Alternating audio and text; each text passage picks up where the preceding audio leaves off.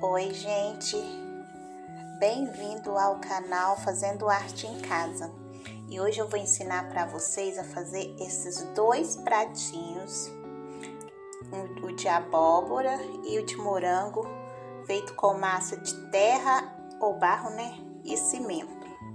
Muito fácil de fazer. Espero que vocês gostem.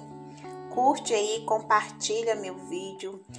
Quem não é inscrito, se inscreva e ativa o sininho lá para quando fazer novos vídeos vocês receberem a notificação.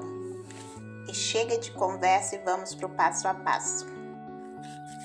Minha massa tá pronta, eu tô espalhando. Vou deixar ela na espessura que eu quero. E a quantidade de material é a mesma, ou é 1 por 1 ou 2 por 1. Dois cimentos de terra e um de cimento, ou um de terra, ou um de cimento, ou 2 de terra, 2 de cimento. E aí depende da quantidade de coisa que você vai fazer. Dos dois jeitos dá certo, não estraga. Se colocar para secar certinho na sombra, cobrir com plástico, não estraga, não racha. E não fazer muito fino também, se fazer espessura muito fino, não estraga. Esse aqui eu quero fazer eu vi no YouTube fazendo de gesso. Eu pensei, essa massa aqui parece ser ótima pra fazer assim, né? Eu vou fazer um pratinho, uma vasilhinha no formato de morango. Aí abri a massa, deixei uma espessura bem grossinha. Agora, eu vou ver se eu faço um desenho do morango do jeito que eu quero. Assim, o tamanho que eu quero a vasilha.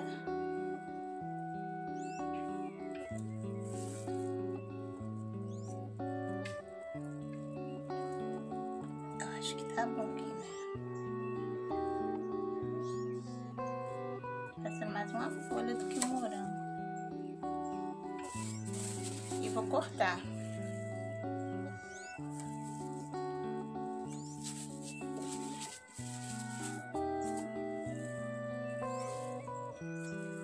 Não deixar muito fino não, porque racha. Mesmo você colocando pra secar na sombra, racha. Se não conseguir fazer muito fino. A espessura aqui eu acho que tá ótimo. Eu acho, né? Aí o que eu vou fazer? Eu vou colocar ele em cima de um prato pra ficar aquele fundo.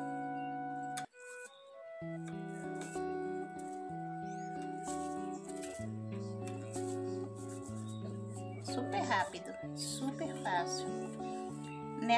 Nesses negócios aqui, pra mim, o que demora mais mesmo é você fazer a massa. Você tem que amassar bem, aí medir a terra, porque tem que ficar coada, sem pedrinhas, com o cimento, e amassar. Essa parte é mais demorada, mas a parte de execução do trabalho é super fácil, eu acho. Ficou meio tenso aqui, né? Tá ventando, tá colocando toda hora, me atrapalhando, tá uma bagunça, eu já sou bagunceira, desorganizada. O vento vem pra me ajudar. E agora, esse aqui, vou colocar aqui que é bom que pesa. O vento não fica me atrapalhando. Ficou meio denso, eu acho. Sentada assim, eu não tenho visão de muita coisa certinho, não. Aí agora eu vou alisar.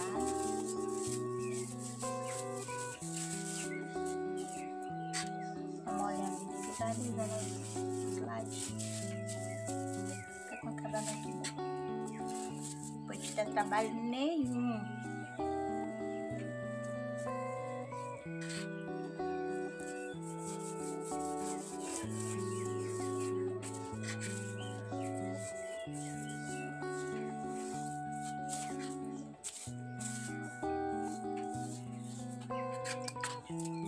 Tava usando a terra vermelha, agora eu peguei a terra amarela. Meu filho faz uns bichinhos de barro, aí ele falou que essa aqui parece que tem mais liga do que a outra. bichinho. Bonequinho de barro pra brincar. Realizar ela. Aí aqui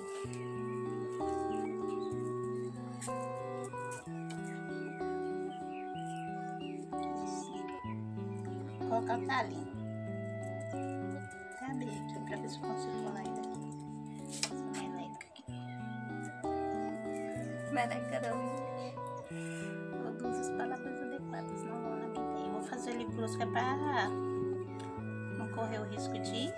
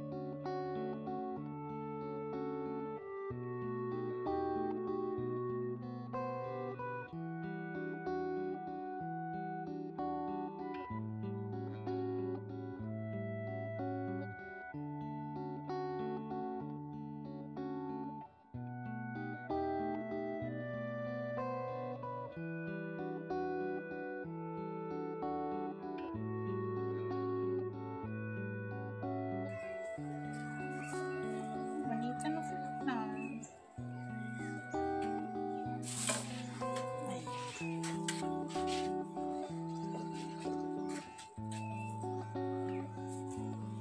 Ficou tortão meu morango.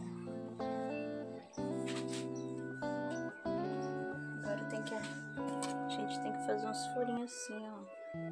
Mas eu não quero fazer com a faca, eu queria fazer com alguma coisa mais redondinha. Peraí que eu vou caçar. Achei um prego aqui. Vamos ver se o prego vai enferrujar. Não, o prego dá.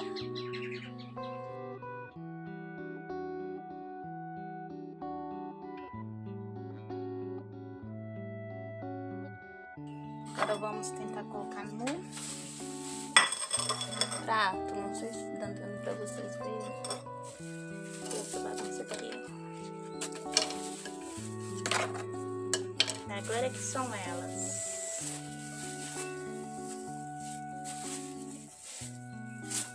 Ui, já deu ruim aqui pra mim.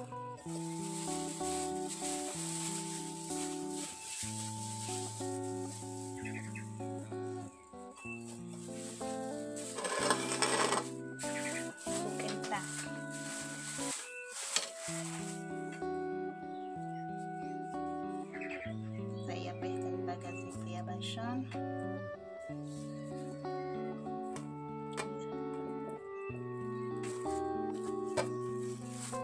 Esse som tá ajeitadinho. Ó, uma pininha que ficou pra pro lado.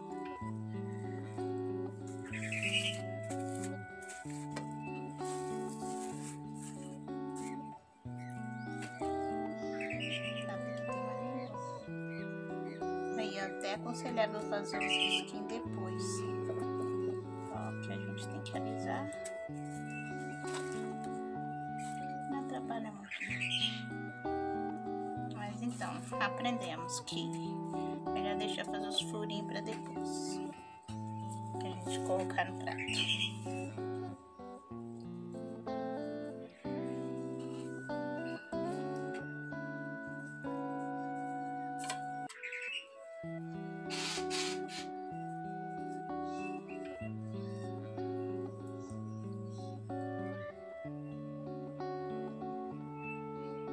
agora é só cobrir. Cobrir e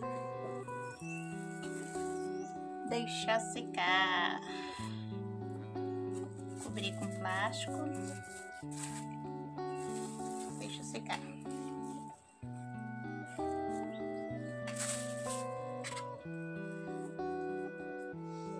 Agora eu vou fazer outra vasilha. Só que no formato de abóbora. Eu fiz o mesmo processo, abri a massa.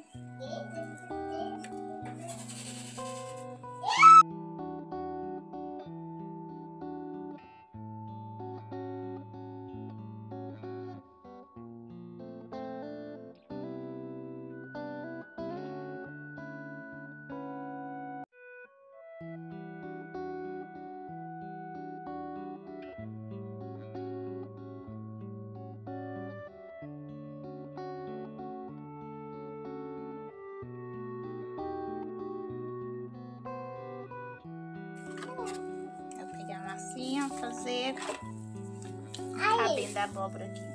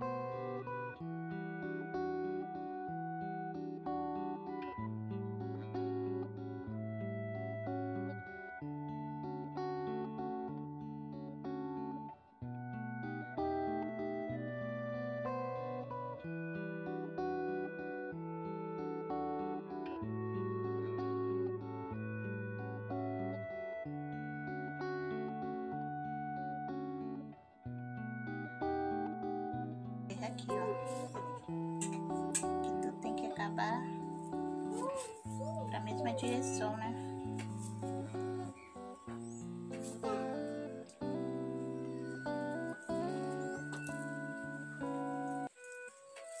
Aí, ó.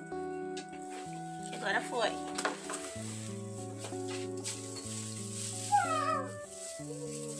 Agora vai caçar um prato pra eu colocar dentro. Eu só vou colocar uma vasilha mais aberta. Peguei uma frigideira velha aqui. Coloquei.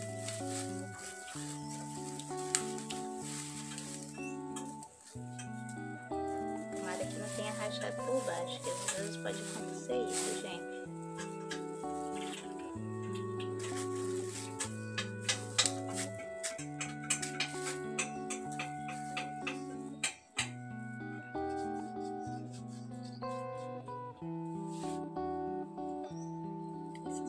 Do jeito que vocês acham melhor, do jeito que vocês acham vai ficar mais bonito que o meu.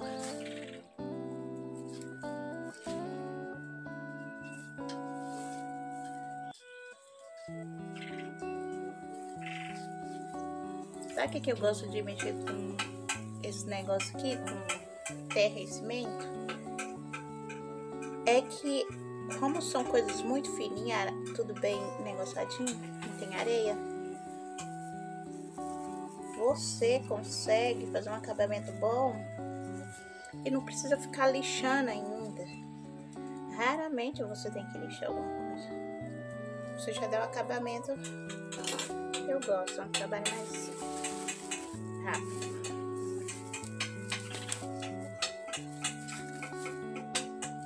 Bom, agora é só cobrir e deixar secar. Bom, gente, já secou. Olha como é que ficou minha abóbora assim. Aí eu tirei as rebarbas aqui, né, que fica, com a faca e dei uma lixadinha. Olha como é que ficou perfeito. E o morango também. Aí o meu morango eu mexi antes da hora, eu sempre faço isso. Aí quebrou. O ruim desse material aqui é que não tem como emendar, não. A não ser que eu faça de... Como é que eles falam? Daquela massinha lá é box. Aí sim dá pra fazer. Mas eu não quis não, ficou legalzinho assim, vou deixar assim. Aí eu só lixei onde quebrou aqui, ó. Tá ali. E agora eu vou pintar. Não vou filmar pintando não, vou mostrar depois de pronto, porque tenho certeza que vocês são melhores do que eu pintando. Aí eu vou pintar, depois eu mostro pra vocês. Pronto, gente, terminei de pintar minha abóbora e meu morango. Pintei com tinta xadrez e cola mesmo. Laranja e vermelho. Parece que tá tudo vermelho, mas não é não, acho que é laranja e vermelho. E aí, pra dar esse brilhinho assim, ó, nos negócios, eu usei o esmalte. Eu não tenho aquela tinta dourada que eu vejo vocês usando aí. Então, eu passei meu esmalte dourado. Ficou assim, ó. Muito fácil de fazer. Eu amei o resultado. Pintei dos dois lados. O moranguinho também, olha que gracinha que ficou. Espero que vocês tenham gostado desse passo a passo.